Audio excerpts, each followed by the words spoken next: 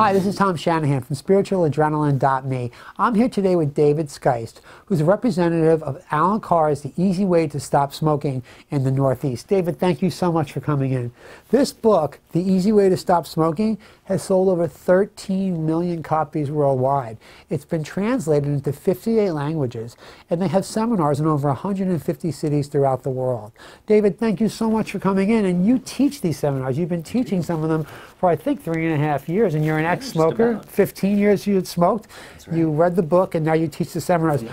What are the seminars about? What happens at the seminars? What do people do in preparation for the seminars? What should they expect? It's when I tell people what I do, there's always a sort of wide-eyed, what, really?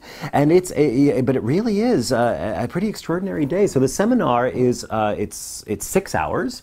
And at the end of those 6 hours, or actually 5 hours into those 6 hours, people come and they smoke their final cigarette. And they smoke throughout. So there's 5 smoke breaks over the course of the seminar. And then they work their way up to their final cigarette. And then there's 1 more hour of kind of strategies moving forward. And essentially what the seminar is it's the same content as the book, but you get it in this one very intense day. So you show up at the seminar a smoker, you leave a new non-smoker, because you've gone through this process of cognitive readjustment and of really undoing the brainwashing that has kept you a smoker for so many years. And after the seminar, is there any kind of support for people if they're having difficulty? Yeah, absolutely. So there are follow-up seminars that people can take part in, and we really, once you've attended our seminar, we are here to make sure that you are finding your path to success.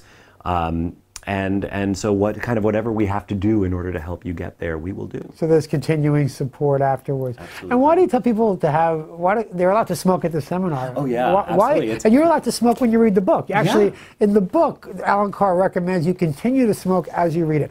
Why? Well, there's a couple of reasons for it. I think the first basic reason, right, is that whether it's the seminar or the book,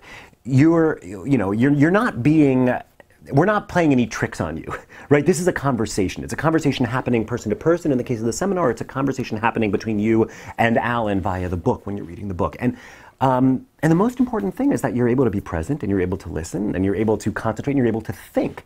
And, when you start reading the book or when you start the seminar, you are a nicotine addict. That is the reality. And we all know what it's like when we go through an hour or 2 or 3 without smoking. We're not listening to a word anybody is saying. Right. We're not concentrating on it. So fundamentally, why do we ask people to continue to smoke during the seminar? So that they're listening and they're paying attention. They've been doing this for years. Another 5 cigarettes isn't going to kill them any more than any of the others we're going to. But I think there is another an equally important reason why people should continue smoking, which is that one of the things you do when you're attending the seminar or when you're reading the book is you really start to look at the costs of smoking and the benefits of smoking, the so-called benefits of smoking.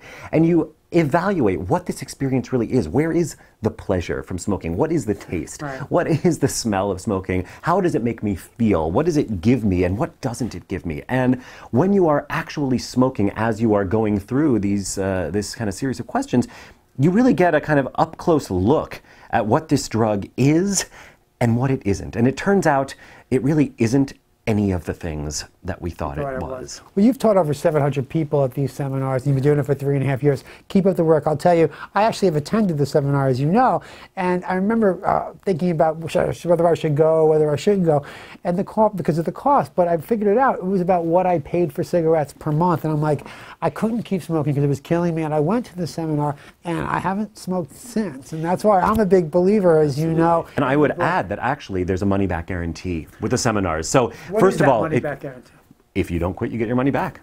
So you have really nothing to lose. You have nothing to lose. Maybe an addiction to a drug that will kill you. Oh, you have everything to lose by being a smoker. You have nothing to lose by attempting to quit, and you have everything to gain. So there's information at their website. If you're, David, thank you so much. And if you're interested in attending one of these seminars, and if you're interested in more information on the book and the program, go to their website, which is theeasywaytostopsmoking.com. Thank you again, Dave. Thanks for having me.